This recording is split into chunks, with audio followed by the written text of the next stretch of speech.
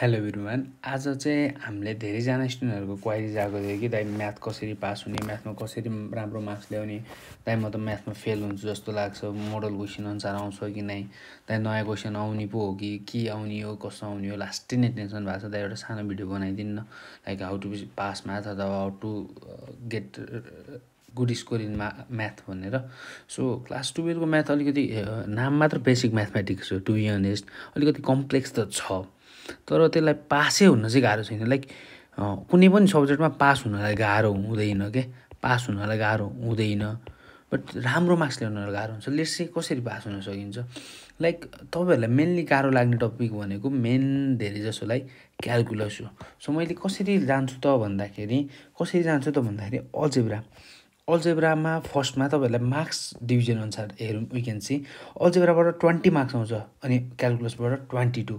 अनि यो 22 मार्क्स मात्र आउँदैन, अरू मात्र गर्नुभयो भने तपाईँले लगभग 50 को रेन्जको मार्क्स ल्याउनुहुन्छ। द्याट मिन्स 53 को रेन्ज मार्क्स ल्याउनुहुन्छ, यो क्यालकुलस छुनु भएन भने पनि। सो त्यही पनि क्यालकुलस कसरी गर्ने, I will give you idea है। किन भन्दाखेरि अलिकति प्रेसर हुन्छ टाइममा, अलिकति आइडिया एउटा फ्रेमवर्क चाहिँ बनाइदिन्छु। Let's start the video.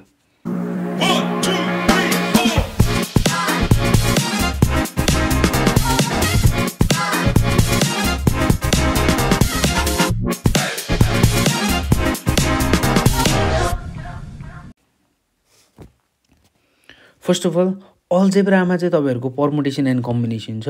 यो पर्मुटेसन एन्ड कम्बिनेसन एउटा इजिएस्ट टपिक हो, लाइक हार्ड लाग्ला तपाईँहरूलाई, but it is one of the easiest question.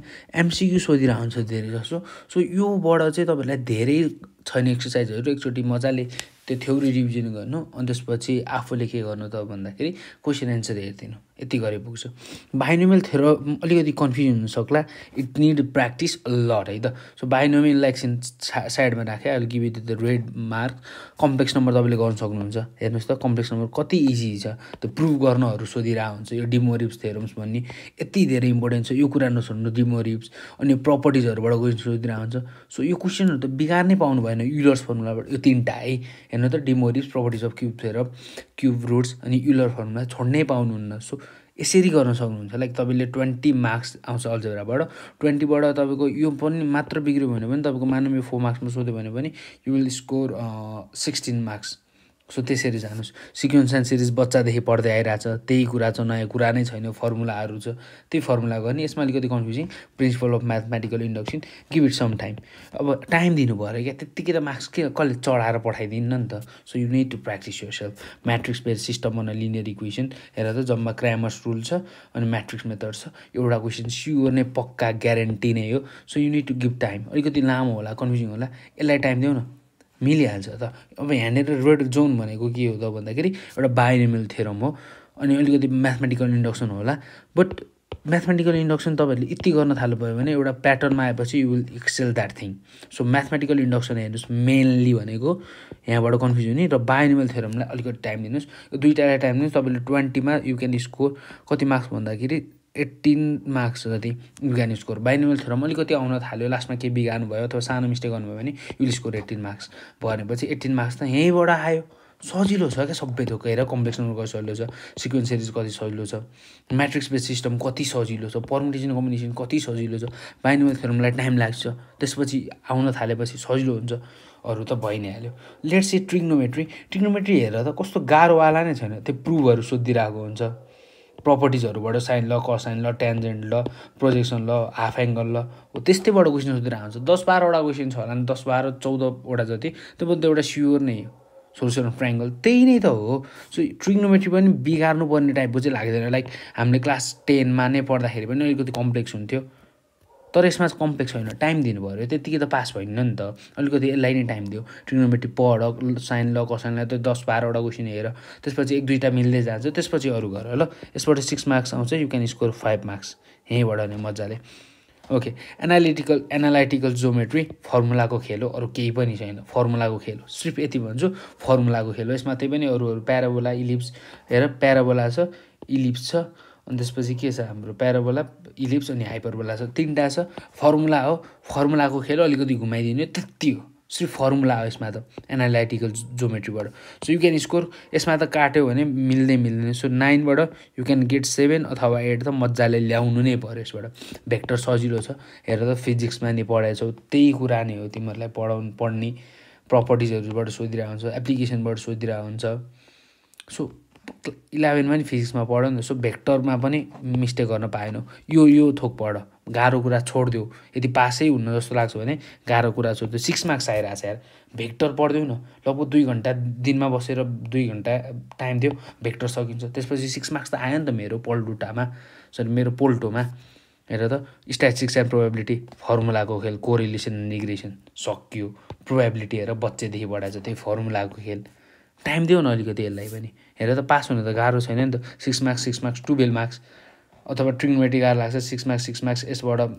Analytical 13 यसबाट 6 ल्यायो भने पनि तिमीलाई कति हुन्छ 24 मार्क्स यहीँबाट आयो यदि 4वटाबाटै सबैबाट 6 मात्र ल्यायो भने पनि 24 मार्क्स यहीँबाट आयो पास हुनु त गाह्रो छैन त 27 30 ल्याउनु त गाह्रो छैन यहाँबाट गरिदियो सिर्फ अल्जेब्राहरू मात्र गरेर पनि यु क्यान गेट पास बुझ्यौ नि सो टाइम देऊ के अनि त्यसपछि अल्जेब्राहरू अल्जेब्रा मात्र गर्दा पास हो होइन मतलब 80% के इजिएस्ट पोर्सनहरू गरेर पनि भेक्टर इजिएस्ट स्ट्याटिस्टिक्स इजिएस्ट अनि तिमीले अल्जेब्रा गर्यो भने पनि पास भयो क्यालकुलसलाई छोडिदिउँ क्यालकुलस गर गाह्रो लाग्ला अनि कम्पिटिसनल मेथड अथवा मेकानिक्स अब कुन चाहिँ पढाउनु भएको छ टिचरहरूले दुइटै सजिलो छ like if you video on mechanics then comment down ल मेकानिक्सको म बनाइदिन्छु हेर त जम्मा यति 2टा पोइन्टबाट छ यति 2टाबाट 6 मार्क्स अनि यो इजिएस्ट टपिक हो यहाँबाट त घुमाउने भएन इजिएस्ट ठाउँमा बिगार्ने होइन क्या गाह्रो त सबैले बिगार्छन् के सजिलो जसले बिगार्छ नि त्यो मान्छे चाहिँ फेल हुन्छ क्या so filter out that thing ल हेर कम्पिटिसनल मेथडबाट तिमीले दुइटै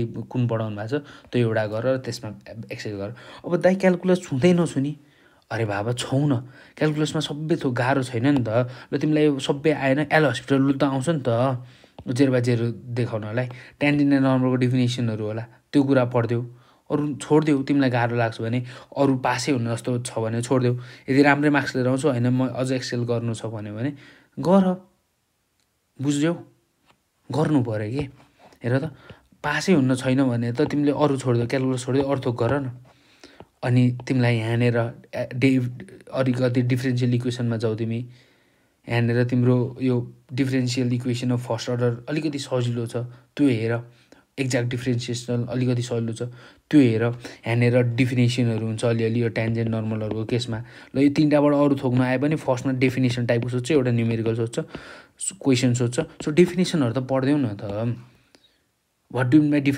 एक्ज्याक्ट डिफ्रेन्सिएसन इक्वेसन भनेर सोध्यो बेला डिफिनेसन लेख्यो भने 2 मार्क्सको सोध्छ सो तिमी यताबाट गर्दाखेरि त पास चाहिँ हुन त गाह्रो छैन नि त सो त्यसरी गरेर तिमीलाई अलिकति होप कम भइरहेको हुन्छ बिकज म्याथहरूको क्वेसन त्यस्तै नै हुन्छ अलिकति म्याथमा कन्सेप्ट कम नै हुन्छ सो त्यसरी गरेर अल्जेब्रा 20मा तिमीले के मार्क्स ल्यायो भने पुग्छ 22 मार्क्स छाडै छोडिदियो भने पनि तिमीले 50 मार्क्स लिएर आउन सक्छौ मजाले so you need to practice मजाले नै के सो म्याथहरूको 1 सेट भिडियोहरू हेर अनि गरेर त यहाँ सेटहरू पनि छ सेटमा हेर त आउँदैन अनि क्वेसन त छैन नि त यो क्वेसन भयो आउँछ यो क्वेसन आउँछ ल यसमा आएन हेर त त्यही पनि एमसिक्यू आउँछ हेर त तिमीहरूले क्यालकुलसबाट टेन्सन गरेर हुन्छ होला क्यालकुलसबाट एमसिक्यू 4वटा सोध्छ ए भगवान् कतिवटा सोध्छ क्यालकुलसबाट एमसिक्यू 4वटा सिर्फ एबिसिडी मध्ये गर्ने एबिसिडी 3टा 3टा भयो 4वटा भयो ल 4वटाबाट 2टा बिग्रियो ल 4वटाबाट 2टा बिग्रियो 2टा त गेसै हानेर नि मिल्छ के भगवान्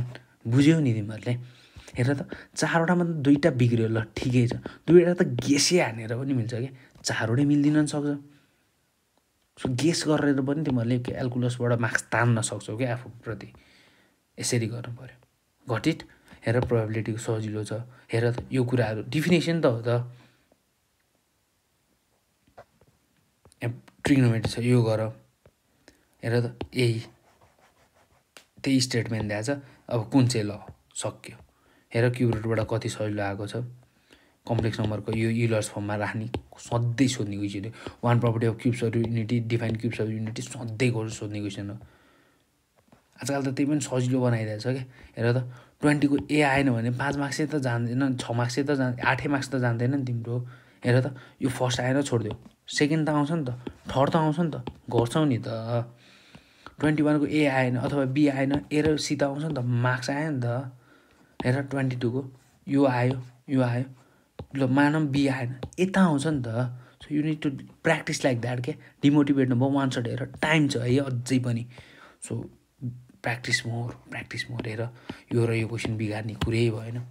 सधैँ सोधिरहने क्वेसन, यो क्वेसन भयो सधैँ सोधिरहने, त्यसरी प्र्याक्टिस गर। Thank you. यति नै। Like if you have any doubt होइन दाइ अझै म्याथमा केही क्लियर गरिदिनु अथवा कुनै पनि के को भिडियो चाहिन्छ next time you can comment down, I will make that video. अरू त educational कन्टेन्टहरू पोडकास्टहरू we are planning and it will come soon. Keep loving keep, अनि त्यसपछि don't forget to subscribe channel है त।